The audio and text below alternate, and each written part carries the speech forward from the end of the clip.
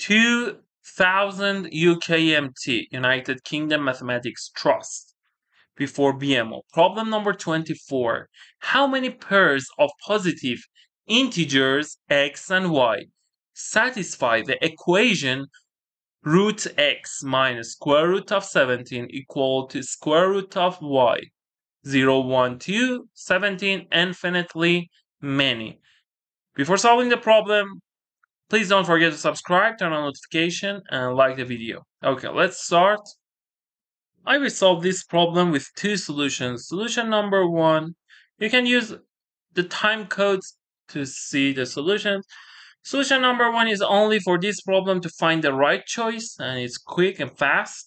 Solution number two is full solution, and for example, if it is in a full solution exam or round 2.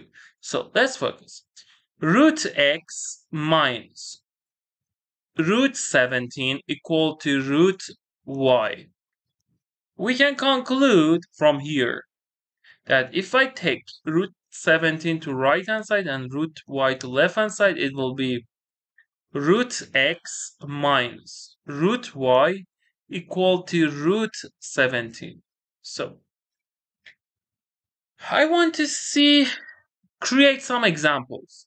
For example, because here we have root 17, so okay, if I have root 17 here, for example, 1 root 17 minus 0, but they say positive integers. So let's consider if I have 2 root 17 minus root 17, the subtraction is root 17. And in this case, we can say it is equivalent that 2 root 17, if you take it inside the square root, because 2 equal to root 2 squared or root 4. So I say 4 times 17 minus root 17 equal to root 17. 4 root 17, root 4 times 17 will be 4 times 7, 28, and 68 minus 17 equal to 70. So here, for example, in this example, I can say x equal to 68, y equal to 70. So easily, we can see this and conclude, okay, instead of 2 root 17, you can do the same way, 3 root 17, okay? Let me write it. In second step, you say, okay, 3 root 17 minus 2 root 17 equal to root 17. And easily, you can say x equals 3 is in outside. You should take it inside. It will be 9 times 17. And y, you should take 2 inside. 4 times 17, like previous one. So it is this. And you will see, okay, you can also write 4 root 17 minus 3 root 17 equal to root 17. Again, you can say x equal to 16 times 17, y equal to 9 times 17. So we will see we should only say 2 perfect square times 17 consecutive perfect square. So the answer is E. This one easily, you could see this. I've just explained more. And if you want to write the general form, you say x equal to n plus 1 squared times 17, y equal to n squared times 17. And it is the answer only by this. You could also imagine the full solution. You could say, okay, it is 2 root 17 minus root 17, 3 root 17 minus 2 root 17, and easily in less than 10 seconds you say the answer is the I've just explained to understand it completely. Now, I want to find all answers of this equation if it was in a full solution exam. So let's consider solution number 2. Solution number 2, our equation was root x minus root y equal to root 17. So let me write, or let's write the first equation here. Root x minus root 17 equal to y. So we have root x minus root 17 equal to root y. This idea is so much useful. Also, I saw this idea in BMO.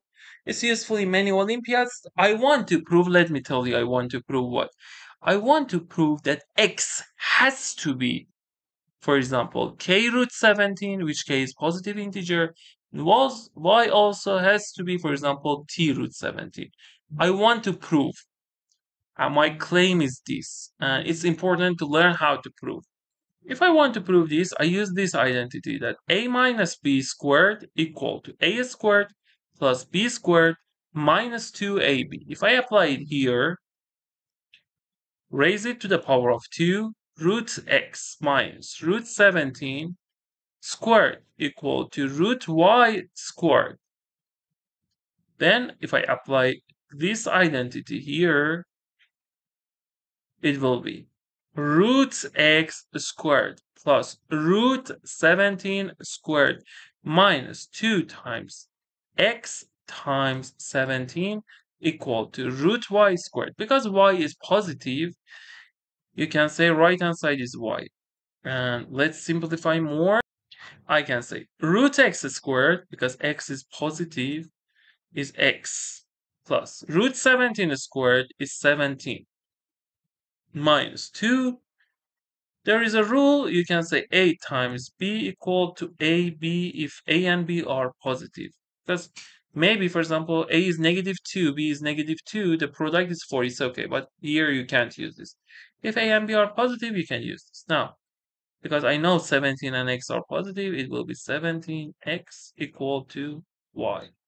Now, you can pause the video and try the rest by yourself. So I write x plus 17 and take y to right side, this to left side, this to left side, this to right side. It will be minus y equal to 2 root 17x. Now here, I raise both sides to the power of 2. So if I do that, it will be x plus 17 minus y squared equal to 2 root 17x squared. It will be 2 squared times, we can say this, ab squared equal to a squared times b squared. If we apply this, root 17x squared, 2 squared is 4 times 17x, which will be 68x. Now I want to consider x. If you pay attention, I can call this one, for example, as w. Which w is integer. Because x and y are positive integers, so w is integer. W squared is 68x. Because so, we conclude w is even. Because right hand side is even. So you can divide by 4, both sides is 17x. So then we can say, okay, it is w over 2 squared equal to 17x. Because w is even, w over 2 is integer. So you can consider w over 2 as, for example, r. So we conclude r squared equal to 17x. So here we conclude, because x, this part 17 times x should be perfect square, because r squared is perfect square. So here we can conclude right hand side is multiple of 17. So left hand side is also multiple of 17. So you can say r equal to 17 times s. So if you replace 17s squared equal to 17x, so 17 times 17 times s squared equal to 17x. If we divide both sides by 17 here, we can conclude 17s squared equal to x. So it was exactly the things I wanted to prove, that x should be k root 17. And here, here, let me tell you, I wanted to prove root x is k root this and root y is this. Okay, so let's change the claim. I wanted to prove root x, so x equal to, it is equivalent, but x equal to 17k squared, and here y equal to 17t squared. So we proved x equal to 17 instead of k squared, 17s squared. It's exactly that, so we proved this. From here, you can say, okay, root x is s root 17, exactly the thing we wanted to prove. And similarly, we can say y equal to 17 times, for example, anything is squared, for example, q squared. So root y equal to q root 17.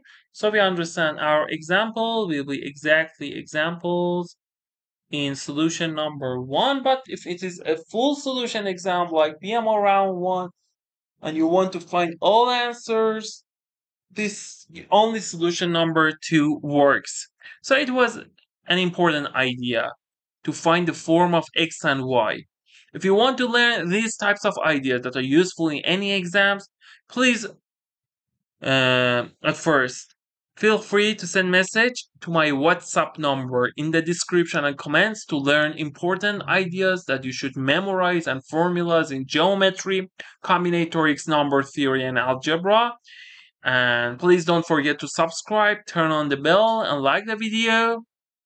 And you can use my other playlist if you want hard problems. IMO playlist, also promise sumac summer camps in USA, prestigious summer camps.